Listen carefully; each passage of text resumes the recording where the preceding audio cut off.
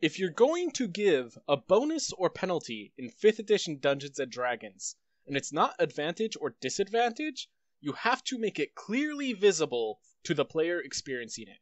If it's not on their character sheet, they may forget. Maybe you've never played 5th edition, and don't know what I'm talking about. Maybe you've only played 5th edition, and don't see why this is important. So let's give some context. Throughout the years of Dungeons & Dragons, and other role-playing games that totally aren't Dungeons & Dragons, whenever an advantageous or disadvantageous situation occurred, you would get a bonus or penalty to your rolls depending on the situation. Are you shooting a target at long distance? -2 penalty. Do you have the high ground? +1 bonus. Are you flanking the enemy? Yeah, flanking! Okay, moving on. While this system does work, having multiple bonuses or penalties caused issues. It's easy to shoot an enemy that's 10 feet in front of you. How about an enemy that's 60 feet away? Behind a rock. That's on a hill. While they're fighting with an ally. On a windy day. Pop quiz! What's the bonus you get for having the high ground? If you said a +1 bonus, then you're correct. Congratulations! Now let me add the other position-based modifiers to your list of things known, and we'll see how you do on the quiz at the end of the video. Also note, some of these, like cover, have their own section later. That won't be part of the test. In 5th edition, the creators of the game decided math sucks, and replaced this entire system with the advantage and disadvantage system. If you're in an advantageous position, you gain advantage. If you're in a disadvantageous position, you get disadvantage. If there's a little of both, you get nothing. Effects don't stack, so you can't get multiple levels of advantage, and you can't get multiple levels of disadvantage. Whichever you get, you roll 2 dice instead of 1, and if you have advantage, you get the better roll. If you have disadvantage, you get the worse roll. It's fast, it's simple, and it lets players do their favorite thing, roll a lot of dice without math. People love this system, and it's a great rule, but it does have its problems.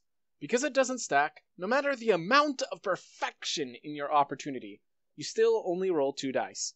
If there's a seagull theme that makes it a little worse, even that bonus is gone, since advantage and disadvantage cancel each other out. There are variant rules to fix this, but there's another problem. Advantage and disadvantage are large effects. Where the previous examples gave modifiers of +1 or -2, advantage is the equivalent of a +5 bonus. Note that being proficient in something doesn't give this high of a modifier until late into the game. Who would have known that having the high ground was more valuable than years of experience with a weapon? This lack of a place for smaller increments of bonus or penalties is a problem, and the creators actually agree, and still have a number of point-based benefits in the game. Proficiency and your ability modifiers are 2 obvious examples of a smaller increment bonus that the game gives, showing that sometimes some math is necessary.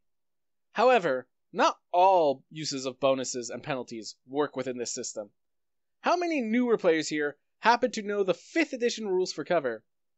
How about you, Mrs. Warlock? Surely someone who only ever shoots an eldritch abomination of a cantrip from 300 feet away knows how cover works. I've played many games of 5th edition. I can't think of a single time cover was considered or even brought up.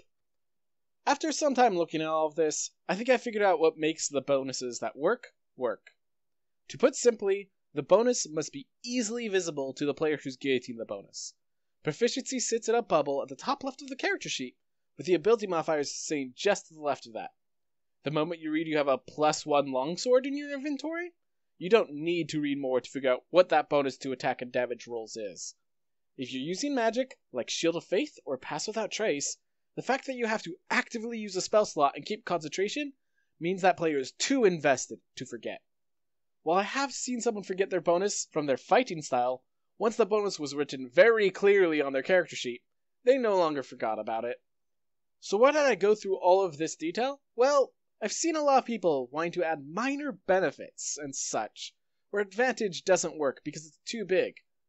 But their additions are often clunky and full of math. When creating these things, they have to in some way interact directly with the character, instead of being a side item on the DM screen. Let's use flanking as an example, since that one's commonly used. The advantage I've seen other people give is so large of a benefit that combat begins revolving around flanking. Because of the lack of stacking, it causes people not to be as creative in combat, since they can just use flanking instead to get advantage. The channel XP to level 3 has a whole video on this, complete with response videos, so I'll try not to go too deep. Most people will change flanking to make it just a number bonus, like the previous games, yet find that some players will still forget about it, or at the very least note that the rule doesn't seem to fit with 5th edition. If we want it to fit, it has to be on the character sheet in some way. Maybe the player has a magical dagger of +2 backstabbing, exciting them as they see new combat abilities with magic items. Maybe it's a fighting style for fighters and rangers, making going behind enemy lines a crucial part of that character. Maybe there's a spell or feat that can be used to give more mobility and a bonus to attacks in these circumstances. I do wish to reiterate that the advantage and disadvantage system is an amazing system that has opened the game up to so many new players. But with new players, some rules that may seem obvious to those that have been here for some time won't be so obvious for them. I believe by tying these bonuses we apply to something that's clearly on the person's character sheet, we can make it so everyone can easily use our loving additions. Pop quiz! What's the armor class penalty that you get for cowering to your enemies?